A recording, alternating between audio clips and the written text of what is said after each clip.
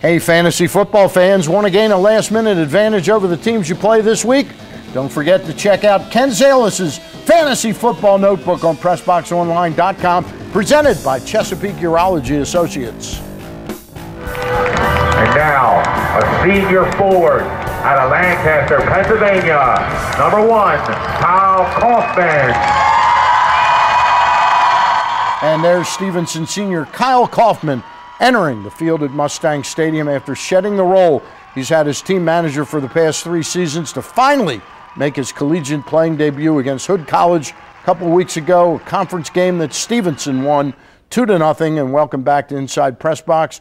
And now with me to talk about all things surrounding Stevenson soccer and Stevenson athletics is my friend John Plevyak, the head men's coach at Stevenson University. And John, we had you on.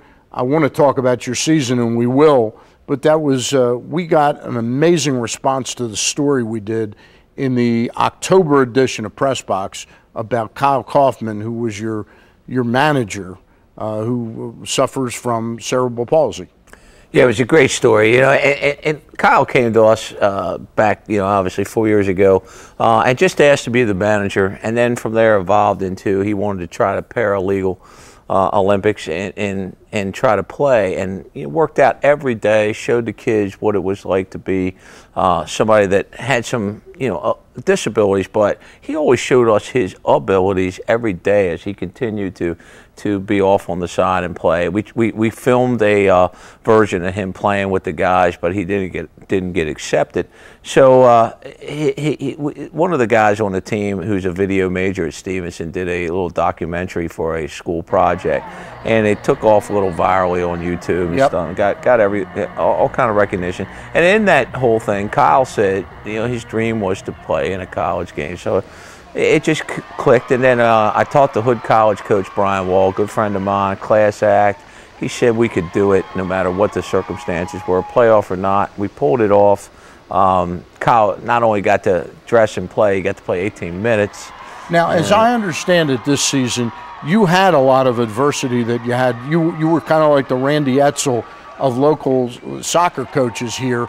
And I'm wondering if your players learned a lesson from having watched Kyle, what the adversity he goes through and how he champions and soldiers on. Your players had some adversity, and yet they continued to work hard the whole year. Well, it's a great point, because we were 3-0. We beat the number 22 team in the country on their field, Newman, 3-0. We were 6 minutes away from being 4-0 and nationally ranked. Our goalie got kicked in the head, concussion, Brian Roberts style, never came back. The next 2 games, we lost 5 starters, similar to poor Maryland. And we ended up having to play a lot of younger kids who didn't even know Kyle coming in. And yet, when the whole season ended, a little disappointing. We didn't make the playoffs, only the second time in 15 years for one of my teams. But with that night with Kyle, I think they took lifelong lessons into their future. It's a teachable moment, as they say. Absolutely, and it's, you know, and it's so much more about wins and losses as you get a little older as coach. You go back to reunions, you go to one of your players' weddings, and you see the older guys come back and play. It's never about who won, who lost. It's about, you know, who taught what, coach catching them there, doing this, a lot of fun. So, well, you've been part of the things that have been going on at Stevenson now for a number of years. Tell us about what that's like to watch the athletic department grow and evolve. Well, you know, when I was at McDaniel and we had it going there, we were one of the top 25 teams every year, and I came off winning a conference championship in that Centennial Conference. Everybody thought I was a little bit crazy to go over there to Stevenson. At the time, Village Joy, they certainly didn't have a strong soccer program whatsoever. In fact, we beat them 9-1 the year before I went over. And my daughter was going to enter McDaniel as a freshman, and my wife had been teaching and being a nurse there for 15 years. Everybody's like, what? But it was beyond just the athletics. It was what Dr. Manning and Tim Campbell, our vice president, were espousing as the future growth. And I thought, if these guys are right, if they're on the ball and they're doing what it's going to be unprecedented growth. And sure enough, their vision, their dream has come to fruition. And not only from an athletic standpoint, but this has grown from 700 students in 2000 to just a little under 4,000 today. Yeah, Dr. Manning's done an absolutely incredible job. the football program that they added a year and a half ago. How has that aided your recruiting? Well, obviously, in a school that has 70% women, it's helped in with having more male athletes. And then not only that is that Ed Hoddle, the head coach there, has done such a great job in that. I saw Misericordia this year started football. They were 0-10, were outscored 561-15.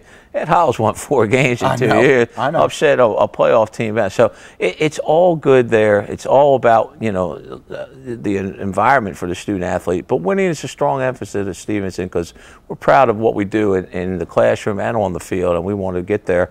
And I think we got the right people in that football program that we're going to shock a whole lot of people in the near future in a very tough football conference. All right, real quick, last question. Maryland moves from the ACC to the Big Ten. 10 seconds. Soccer equal the two conferences? About the same. As people argue, but Big Ten's come a long way. Maryland will be the same.